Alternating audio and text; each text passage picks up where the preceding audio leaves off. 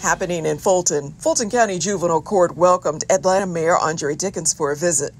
Mayor Dickens toured the Youth Spark Center to get a first-hand look at the groundbreaking work being done to create a safer path for Fulton's vulnerable youth. Youth Spark, a juvenile court partner, strives to empower young people.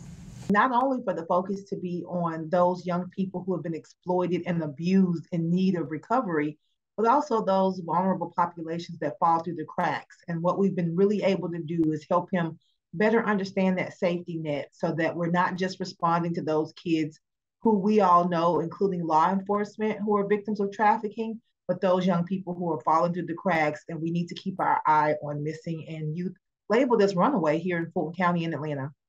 That's just some of what's happening in Fulton. To stay connected, like us on Facebook, follow us on Twitter and Instagram, and subscribe to our YouTube channel.